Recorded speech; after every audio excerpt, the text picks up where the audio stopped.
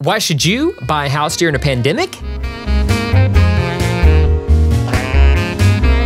What's up, guys? It's Alex Blythe with eXp Realty, and this is Ask Alex TV, where you ask questions and I answer them. Before we get started, just real quick, this particular episode is geared more towards folks that have been looking to buy a house before the national pandemic actually took full effect, more so than folks that are just now thinking about entering the market. I don't want anybody to get the wrong idea that I'm trying to take advantage of the situation. I'm just trying to provide you guys with information so that you can make the best well-informed decision for you and your family at home. In this episode, we're gonna cover historical low interest rates, stimulus package money, my personal refi story, and how we are practicing safe social distancing while we're conducting real estate business. All right, guys, let's jump right in. Historical low interest rates. The lowest we've seen them in years. You've probably heard your friends and family talking about it. You've seen it on the news. What it equates to is more buying power. Just a few months ago, before all of this pandemic stuff took place, you could have gotten a pre-approval at 3.5, 3.25, 4.25. And for that same monthly payment, now with rates even lower than they were before the pandemic took place, you can buy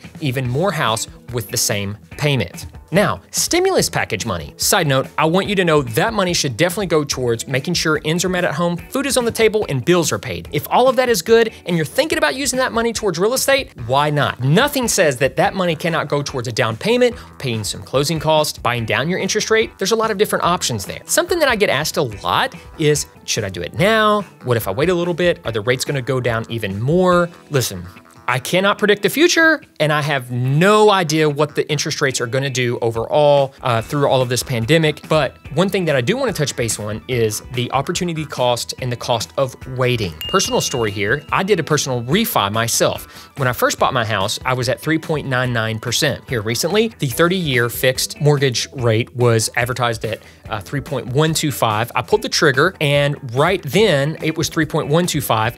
Had I waited even more, or just even a few days, it actually jumped from 3.125 to 3.5, and in even some situations, a few days after that, 3.75 before it came down even lower. So the reason I share that is that there is a little part of this that you could be kind of stingy in the sense of like, hey, what if I wait a little bit, but what happens if they don't go down, and what if they go up? We've covered the historical low interest rates, my personal refi story, and now you may be thinking, you know what, Alex? I think I'm ready to pull the trigger, but is it safe? And by safe, I mean, with the pandemic going on, how can I ensure the health of myself and my family if we're out looking at houses? There's been a lot of different technology that has come to the surface that a lot of realtors in town are using, such as virtual showings, open houses, Facebook Lives, video tours, you name it, us agents are doing it. And more so, even when you go in person to view a house, we have gloves, masks, Clorox wipes, and even disinfecting doorknobs and light switches in between showings. We're taking extra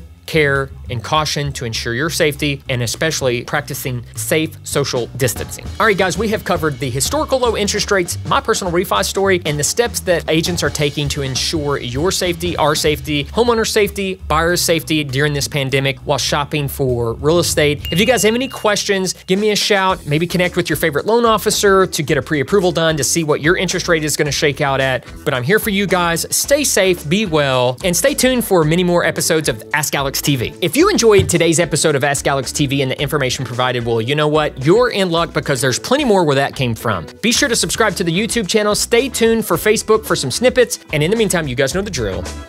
Ask Alex. We're sanitizing and exercising. We're spraying and we're praying. Spray and pray. Have you seen that?